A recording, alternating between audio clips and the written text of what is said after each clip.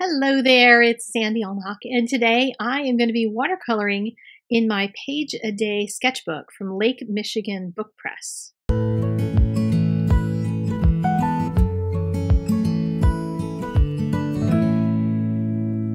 This being the final day of World Watercolor Month, I thought I'd share a new sketchbook from Lake Michigan Press and do a little painting in it.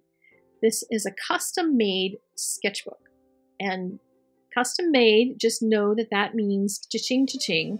They're not for the faint of heart. But if you've always wanted a sketchbook that has the cover you want, and it's in the color you want, and the threads you want, and the paper you want, and the size you want, she will make you whatever you want.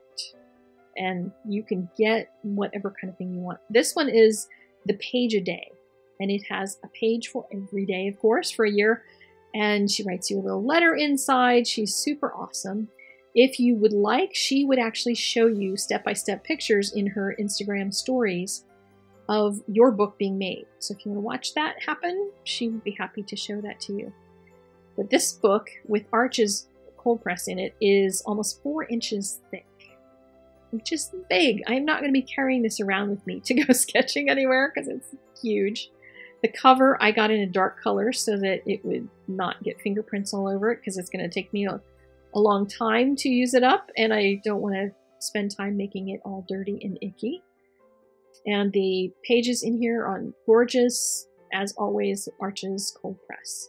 Some of the pages are deckled edge because that's what she cuts them from, the sheets, and other pages have straight cut edges. I also ordered a small sketchbook because I wanted to see what that was like. These are much more reasonable, and this you can get, again, in whatever kind of paper you want. You can get this in Arches. And, of course, she'll charge you more for more expensive paper, less for less expensive paper. And each one has signatures in it. The signatures are basically groupings that have a divider in between them, and then she sews them all together.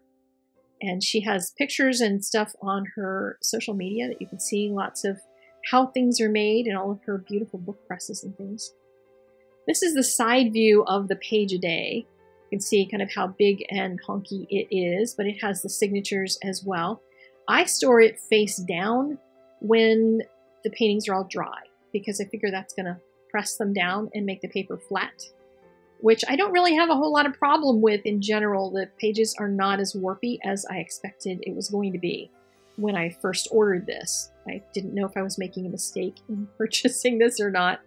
But sometimes I put tape around them and kind of make some framed type of pictures. Sometimes I go all the way to the edges. The church picture is actually glued on top of an ugly painting because I made a whole mess of something and I just felt bad at the beginning of the book making a messy painting.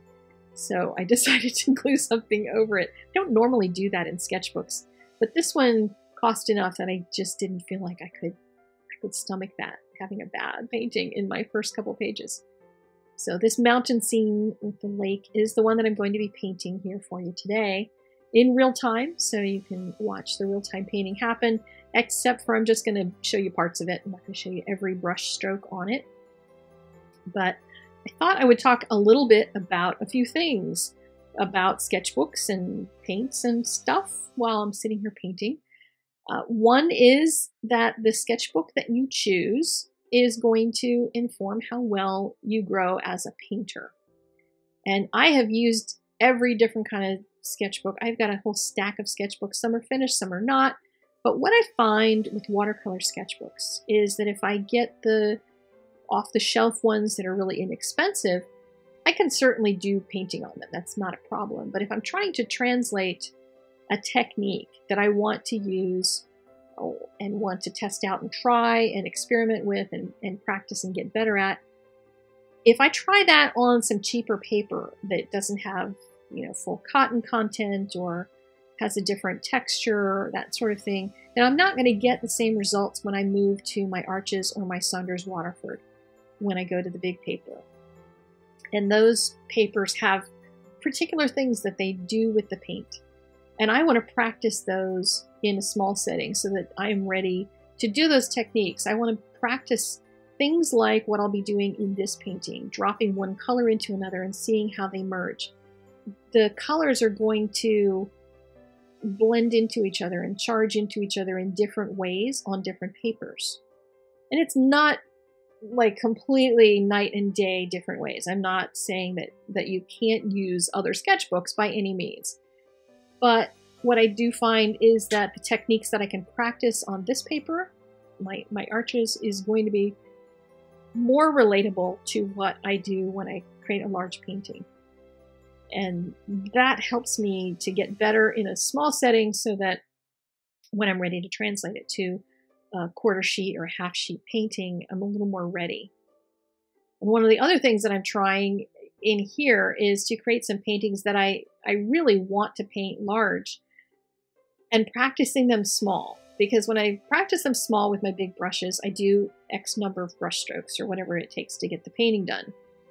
When I go to a big painting, I tend to multiply the number of brush strokes times 100. It just gets crazy.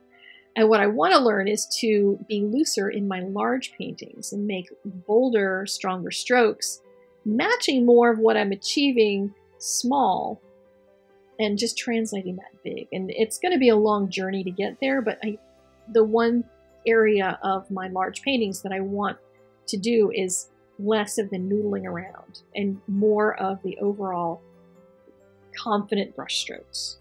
And as an artist, that's just something I'm always struggling with. Another thing that is helping in a lot of these smaller paintings that I'm doing, and all month long I've been practicing on doing my World Watercolor Month daily videos, is things like this, where I'm charging one wet color into another wet color. This is yellow ochre going into Moonglow. The two of them make a delightful brown, and they make all different kinds of delightful browns based on how much of the Moonglow you use and how much of the yellow ochre. And you can get all different shades of browns from these two colors. As I am growing as an artist, I'm learning to limit my palette so I don't have to have a gajillion colors in it. One of the reasons is because I have a custom palette on order, and it's been on order for quite some time now. I think it's supposed to deliver later in 2020, I hope. I have to go check in with them and find out. It's a House of Hoffman palette, and you get on this giant waiting list because everybody wants them, and they take them forever to make. They make all different kinds of custom things for you out of it. And yes, I've made payments on it. I am working my way toward getting this thing, but it has fewer wells in it because they're bigger wells. I want bigger wells so I can dip these big brushes in it. And that's one reason why I wanted to get a palette that's going to last me my lifetime, and that one is going to be it. Instead of always going through a million of these small palettes and busting them eventually because I just carry them around and drop them and all sorts of things and always have to keep replacing them. But anyway, there's my sketch for you for today.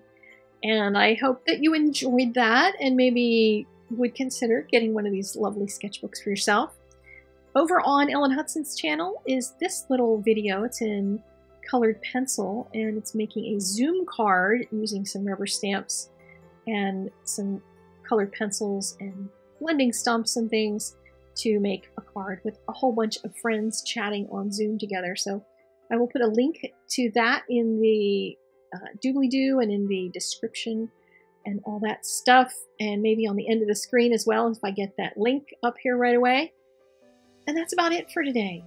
I hope you had a great July. August is coming. Time for more painting, more drawing, more art. Just keep making more art. It's still summer. I will see you guys later. Take care. Bye-bye.